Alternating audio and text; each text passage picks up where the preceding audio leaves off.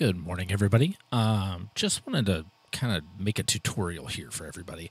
One of the questions that has been brought up occasionally to me, since we have sort of the e-learning thing going on across the state right now, is a lot of the teachers in my district were asking about how to do sort of screen recording on their computer, and how to create some lessons to be able to just hand out. So what I'm going to do is I'm going to show you some of the software I use to do this at home. Everything I'm going to show you is free software. It's open source software, so it's available, and it's open for pretty much any platform that you want to use. I think what we're starting to realize is there's lots of software that the districts have purchased for people to do this, but it's on their computers at school, and we're not allowed to go to school, so we can't really use it. So hopefully this will help you set up sort of a more sustainable way to do this for the long term, and hopefully it's tools that you will find useful during the year as well. So what we're going to begin with here is I am going to switch over. You can see right now I've got a website. I just have the Indiana Gear Up website just so I had something here to show you guys. The first thing we're going to talk about is basically how to get people where you want them to be. So we're going to use a piece of software called Open Broadcaster Studio, or OBS.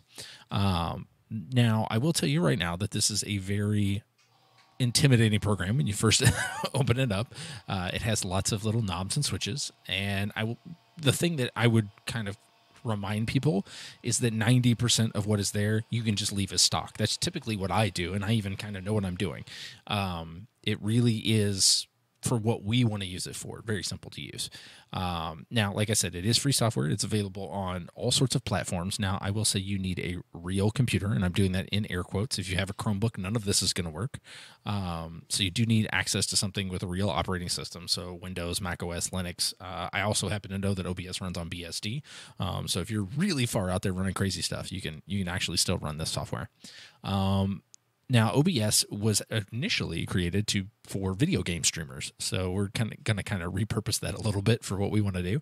But because it is that powerful, that's where all those little knobs and switches come from. So you do want to go to the website. It's https://obsproject.com, or you can just type in OBS into some web search and it will get you there. It's fairly well known and widely used.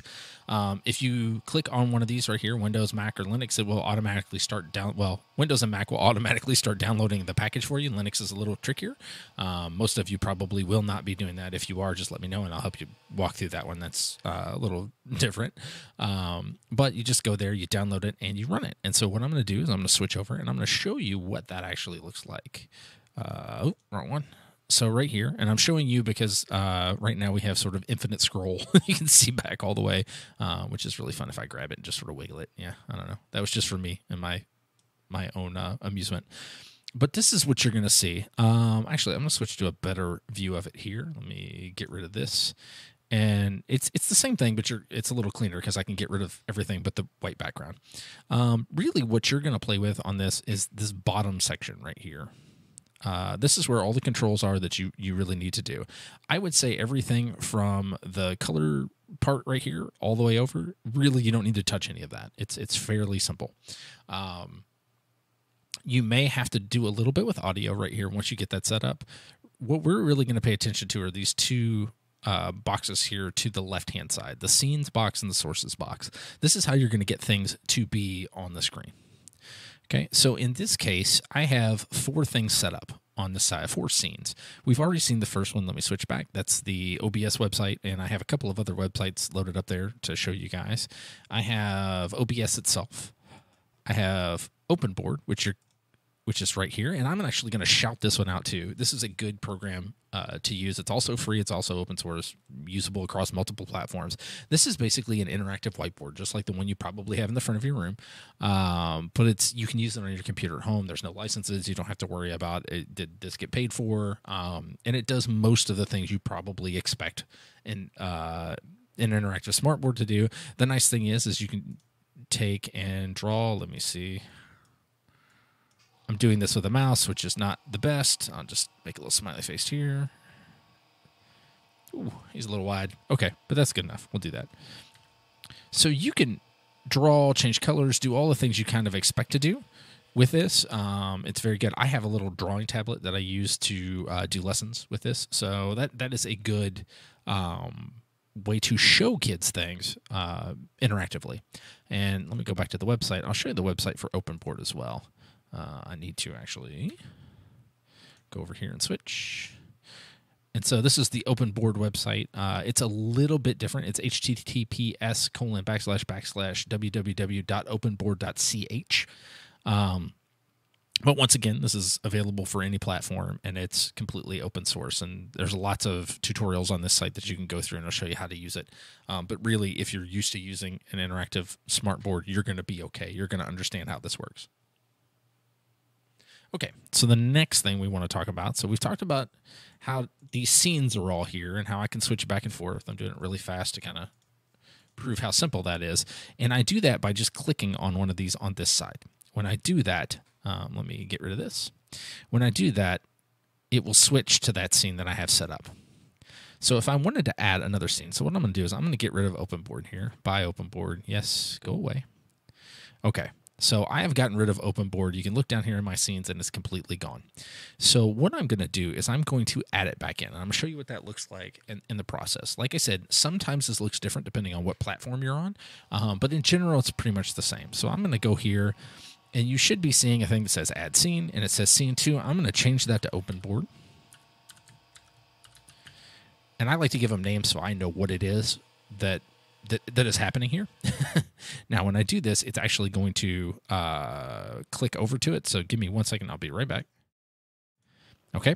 So I have that added down here. And if I click on it, it switches me off. So I can't really show you what happens. But basically, this sources list goes empty. And it has a little message about how you need to add sources.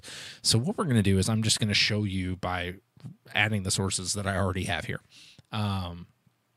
So I go down to the plus, and when I pull it up, I get this little menu, and there's lots of different things I can do. Window capture is what I use most of the time. It will capture a specific window. So like right now, OBS is its own window. So it captures that, and that's all I need to worry about. If I want to capture a web browser, I just say, okay, this instance of Firefox, this window of Firefox is what I want to do. Doing it by the window capture makes it a lot easier to kind of keep things separated into different scenes. You can also just do what I did on screen capture over here. It's just a screen capture. It captures whatever's on your screen. So you can switch all your stuff without using OBS and just sort of pulling things up and just have one scene that is just a screen capture of what's going on. You can also do images. You can do video capture. So if you have a webcam, you can put a little video of yourself on here. I do that a lot with kids when I'm doing these things. You can type on here. You can play music, all sorts of things. Like I said, this was built for video game streamers, so there are lots of options. But usually, if you're doing something, you're going to want a window capture, a video capture, or a screen capture. That's the big three that you're probably going to wind up using. So you'll select that, and that will be here. So like in this case, screen capture is right there. Now, the other thing you need to do is an audio capture. If you don't do audio capture, you're not going to get audio. So you go in, and for me, there's 3 audio capture things. This is pretty Linux specific that there will be 3. You will probably only have 1 or 2. And you just kind of want to click on it and do the default settings. If you're getting audio, you'll see the bars here light up. And sort of the rule of thumb for this is called a VU meter for people who aren't into audio tech stuff. The idea is that you want to be talking and you want it to be in the yellow most of the time. It can occasionally brush the red, but 99% of the time you want to stay in the yellow. That usually means you have a good sound, and you can adjust that by dragging this little button down here, and I can make myself quieter, and I can make myself really loud. I've adjusted it to where having it full blast is pretty much exactly where I need it to be. If you want desktop audio, you would have to go in, like there's a video or something playing, you would go in, you would add audio, and you would switch it to desktop audio, and then that would be here. If you have a mic, like right now I've muted my computer mic and I'm using a separate mic, you probably will use your desktop audio mic or your mic aux. You can just play around with the audio here. I will tell you audio is probably the hardest thing to figure out on this, but usually if you poke around enough, you will get it. You just want to make sure that all of your scenes that you have laid out have some audio with it. See, I switched over to OpenBoard and it didn't have any audio, and then it disappeared.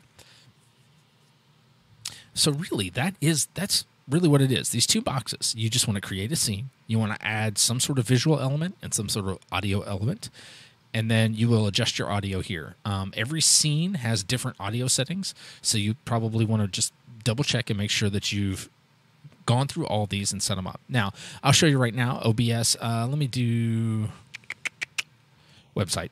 To show you right now, let me go to screen capture. Right now, you're sort of seeing a picture of the window. If I go here and I hit screen capture, or I just go up here and click on the window, I can actually resize this and make it as small as I want, or I can literally make it as big as I want. You just want to make it fit in the black box that you have. Anything that's in that black box will be recorded. And as long as you do that, you can actually have multiple things on one scene. I could have this, and then I could add a webcam and put it in the bottom. Actually, that's probably not a bad idea. Let me make a little change here. Just so you can sort of see what this looks like. So I'm in screen capture. I'm going to go here. I'm going to do a video capture device. It says create new. I'm just going to leave it default. And then right here, you can see that it has, I don't know if you can see it or not. Let me move it over because you're seeing my webcam. Let me make him smaller and move this guy over so you can see it. So it has my webcam, it has the camera. There's a lot of things to change. I'm just going to leave it all default because that's easy. I need to adjust my camera so you can actually see me. There we go. And then I can actually take this and I can move it around. I can move it down here. I can make myself big. I can make myself teeny tiny. I can do all those things. And this will be recorded as part of the video that I do. Now I'm going to get rid of that because I don't want to see myself. Yes. Okay. And got rid of that. So once you get everything set up, that's the hard part. The easy part is just recording it, making it happen. So that's where these controls on the side come in. Now there is a streaming component. If you're somebody who's pretty tech savvy and you want to do a live stream with your kids, that is fairly easy, depending on where you want to do it. Probably the two biggest places people do it is YouTube and Twitch. You would have to set up an account. There's lots of things to do with that. It may not be where most of us are, but you can actually customize this to where it streams directly to those places, to where you could have a live chat back and forth with kids. Probably not something that we're all ready for. So what I do most of the time is I use the recording feature. And so usually this says start recording. Right now it says stop because I am recording. You hit that and it will record the video that you make directly to your hard drive, and then you can upload that to wherever you want it to be, whether it's a school-based thing or YouTube or whatever. But once you have that, that's really recording everything you need for a lesson. Between using Open Broadcaster Studio and OpenBoard and whatever web browser you have, you can probably put together some pretty compelling lessons just like that. So, as always, if you need any help, please reach out to me or your regional director, and they will get you in contact with me, and we will get you figured out and hopefully make this as painless as possible. Talk to you guys later.